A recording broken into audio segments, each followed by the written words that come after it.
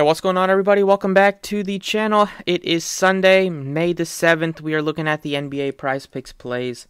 2-game slate, the same exact one from Friday night, which is where we had our 6 for 6 day. So hopefully, we can kind of have a repeat of that. Tough day yesterday. Blowout in the second game. First game, Butler fell short of his PRA. Only 7 assists and rebounds. Not going to get it done. And also, Vincent, tough night from him. He let a lot of people down.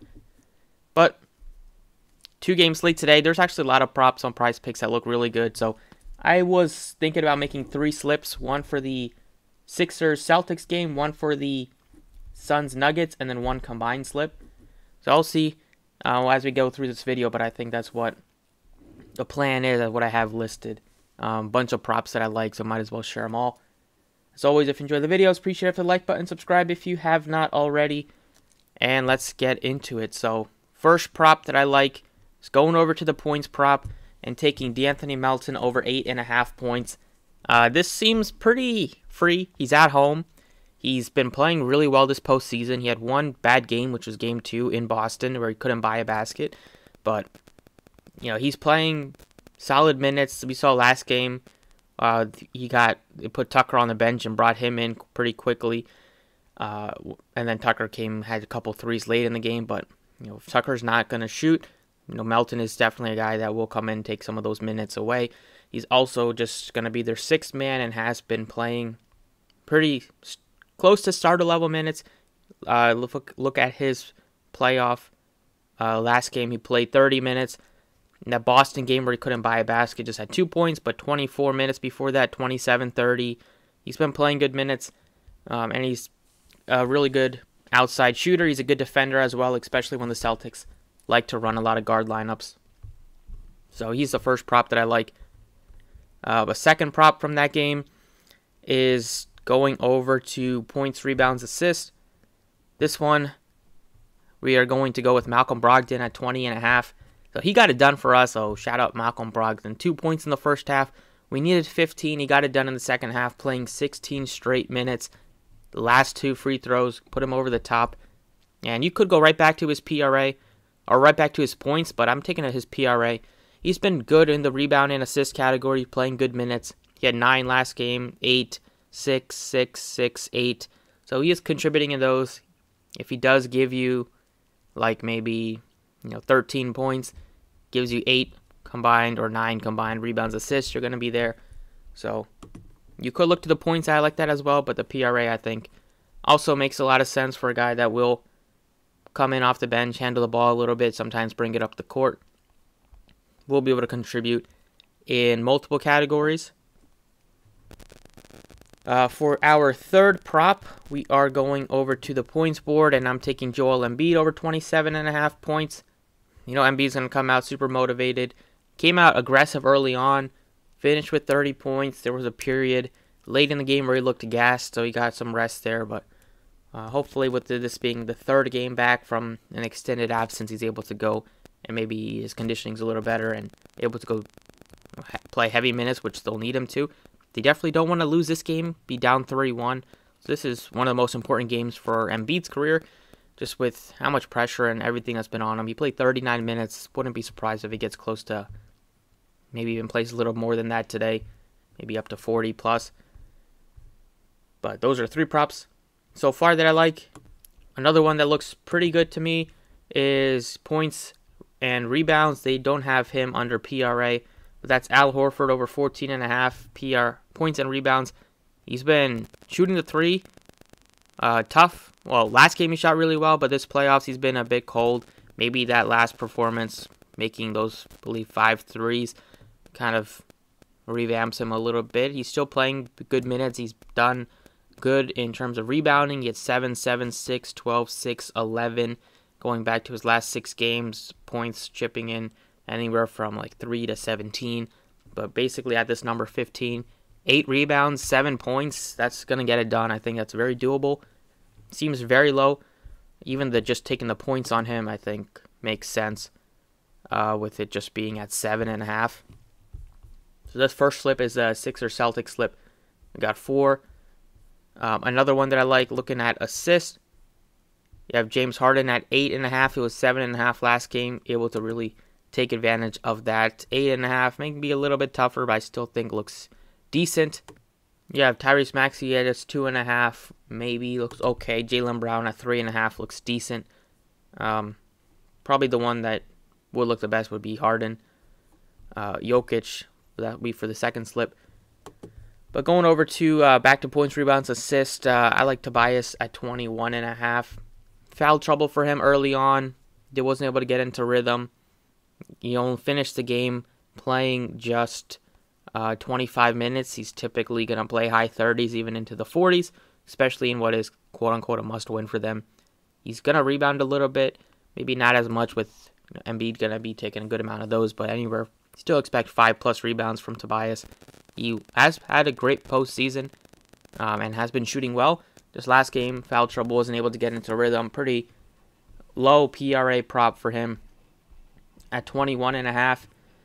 And then you might want to consider looking at one of the Celtics stars if you're looking at Brown or Tatum. Personally, I like Jaylen Brown. He just plays really well. He kind of knows his role, doesn't like to do too much. If Tatum at 27.5, both look a little tempting. If you wanted to look to their points, rebounds, and assists, they also look similar. Brown is a lot lower, at almost at 9 lower, so I'm going to take him instead.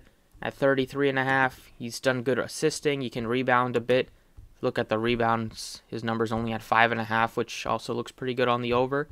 But I'm taking the 33.5 PRA, kind of do a bit of that for this slip. So we got Brown over 33.5 PRA, Tobias over 21.5 PRA, Al Horford over 14.5 points and rebounds, Embiid over 27.5 points, Brogdon over 20.5 points, rebounds, assists, and DeAnthony Melton over 8.5 points. That is the first slip. For the second slip, we're looking at the Suns and Nuggets game, and we're going right over to the points board. Scrolling down here, you got Devin Booker been absolutely lethal. Home game, you're getting no production from basically anybody else besides Booker and Durant on a consistent basis. Ayton got benched for Landale late in that game in the third. Couldn't finish over Jamal Murray, missed some easy layups. So, I don't know what's going on over there. If he's going to have, maybe he has a big game, but I don't really buy it. Jokic is just, he's just not going to give up on the rebound. He's not going to let up, and Ayton is a guy that sometimes he needs to be told to run back down the court. He sometimes jogs, which just not a good look, and if that continues happening, will be put on the bench. But Booker can't miss this postseason. 31.5. Wouldn't be surprised if he puts up a 40-piece, maybe even a 50-piece today. That's the first one that I like. KD, 30 points, like that as well, but I'm taking maybe the PRA is at 44. He's done a good job in rebounding. He's going to give you some assists. 56 PRA last game.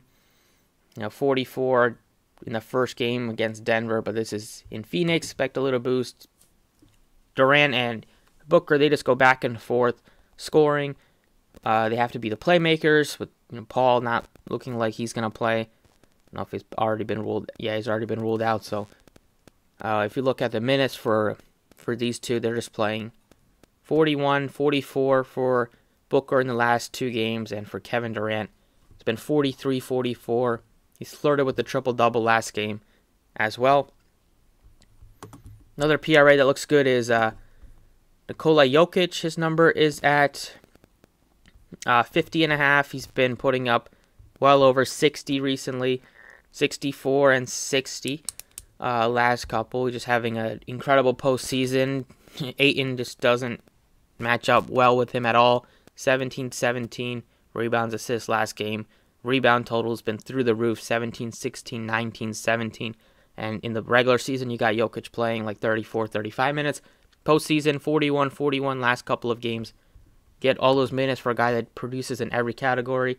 Expect the PRA to just completely go up a lot. Back over to points, going to Jamal Murray. He's been a kind of a go-to for me. Just tough game in the second one against Phoenix. 0 of 9 shooting, like I said in Friday's video. Expected to bounce back. He bounced back with 32. He typically, in recent games that he's hit the over, it hasn't even been close to 25. He's been in the 30s, 32, 34, 35.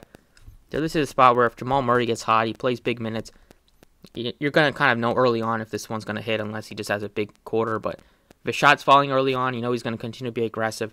24 shot attempts last game, or 24, he's shooting about like 20 plus times, especially when a shot's falling at least like it has been.